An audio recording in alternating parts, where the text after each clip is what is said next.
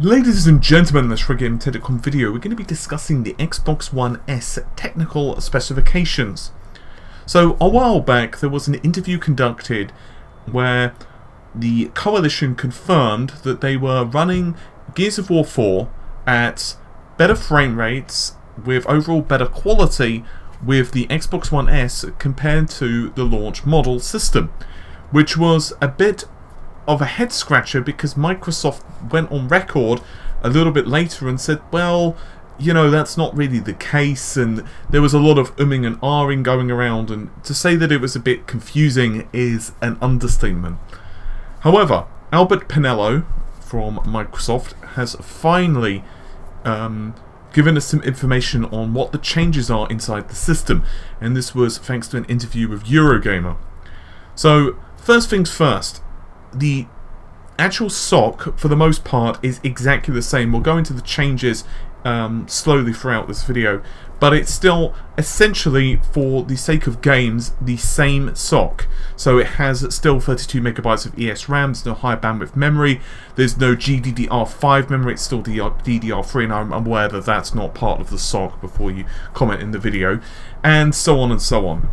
But there are a couple of subtle differences. Firstly, it's built on a different manufacturing process. It's built on 16nm FinFET, which obviously helps to reduce power consumption, reduce the heat output, and so on. But the major changes are clock speed for the GPU, which is from 853 MHz of the previous system to up to about 914 MHz, and additionally they have also increased the clock speed of the eSRAM. Now, bear in mind the eSRAM bandwidth does scale proportionally with the GPU clock. So the peak performance is from 204 gigabytes per second at the moment up to around 219 gigabytes per second.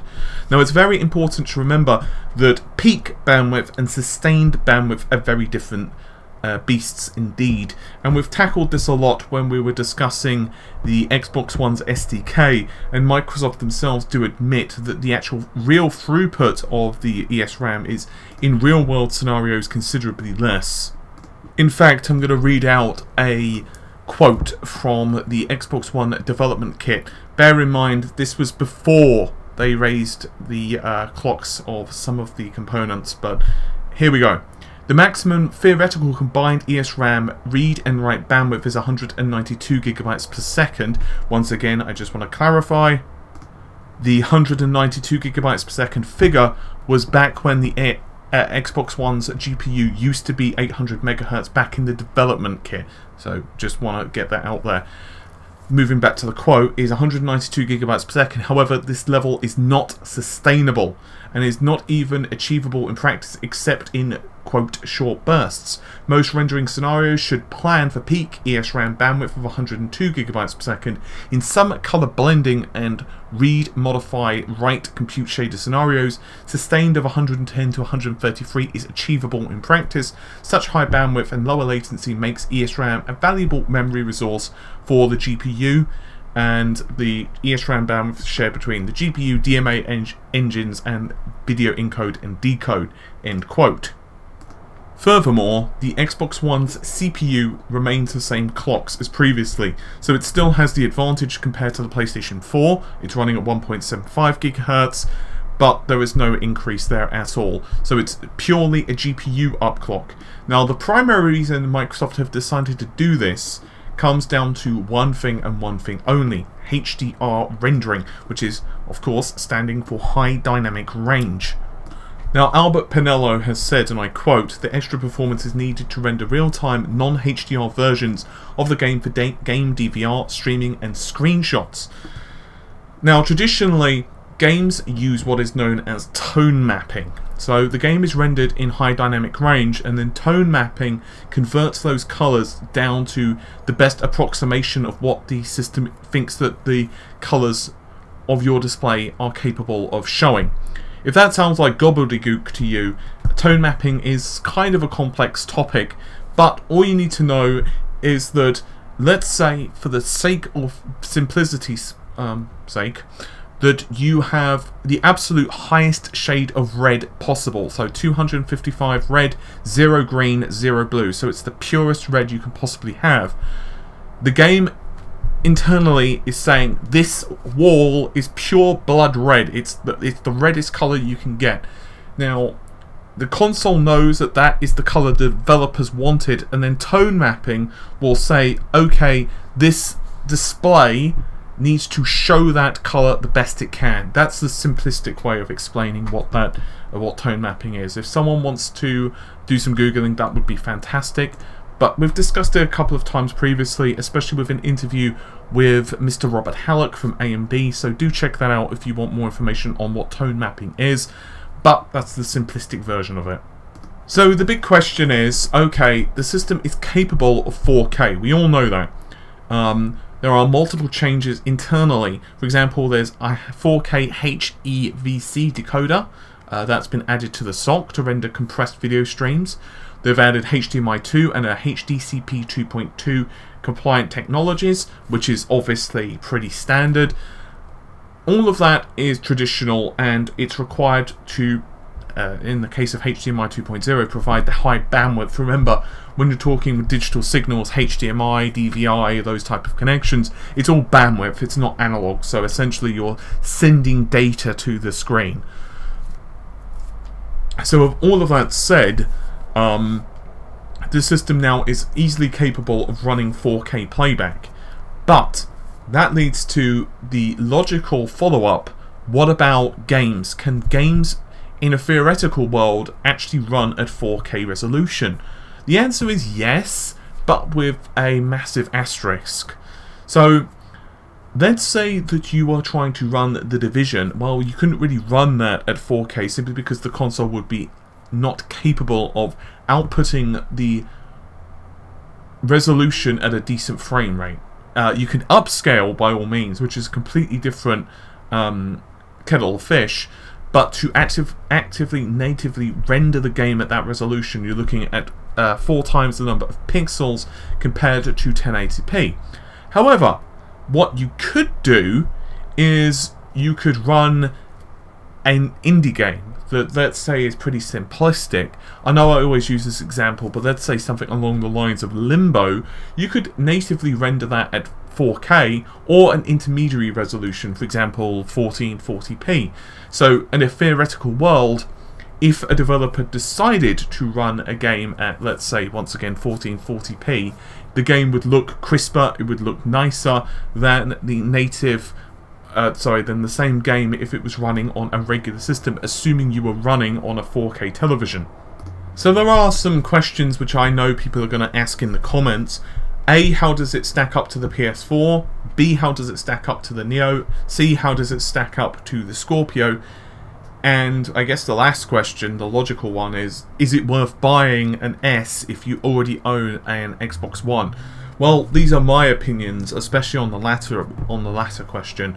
But first of all, the Xbox One S is 1.4 teraflops compared to the PS4's 1.84 teraflops. The Neo has 4.2, and the Scorpio just ruffle stomps everything on the list because it has 6 teraflops. Those are not theoretical numbers, by the way. These have been confirmed. Well, the Neo technically hasn't been 100% confirmed. Developers and leaks have confirmed it, but Sony themselves have not confirmed it. So theoretically, Microsoft could face stiffer competition with Neo if Sony decide to increase the clock speeds of the GPU. But from the current leaks, 4.2 is accurate with the Neo, and 6 is definitely accurate with the Scorpio because Microsoft have released trailers which tell us it's got 6 teraflops. So the Xbox One S and the Xbox One have about 100 G-flops between them, slightly less, about 80 actually. So is it worthy of an upgrade? Well, here's the thing. I would personally not recommend the average Xbox One owner to upgrade to an Xbox One S.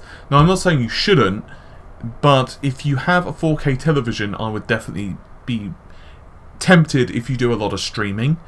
I would also be tempted to do it if your Xbox One is getting a little bit long in the tooth. Maybe maybe you want the additional features, perhaps.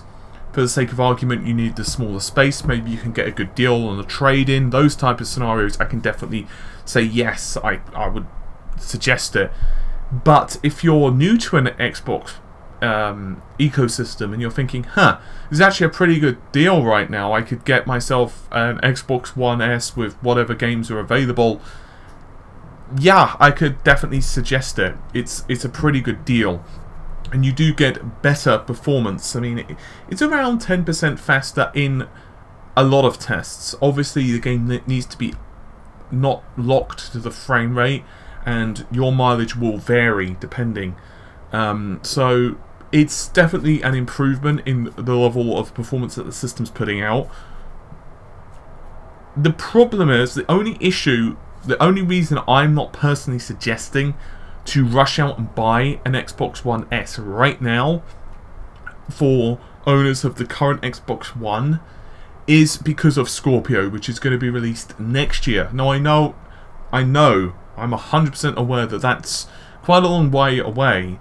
It's, you know, well, let's say it's released in Christmas. So you're looking at, say, 16-ish months.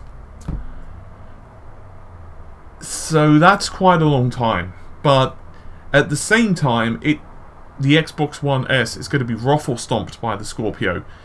So it really comes down to your perspective. Like, do you want a cooler running console? Does the shrunken size mean anything to you? Do you like the idea of 4K native streaming? Do you like the idea of perhaps slightly better performing games? If so, by all means, sell your current Xbox and grab it.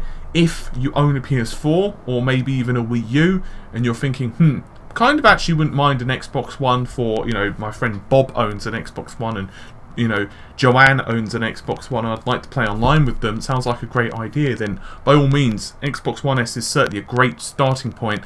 And who knows what the hell the Scorpio is going to cost on launch. That's the other thing. It's like Microsoft can tell me it provides, you know, £5 of gold every day. You know, it lays an egg, but if it's going to cost a hell of a lot of money to purchase, then that doesn't really help me.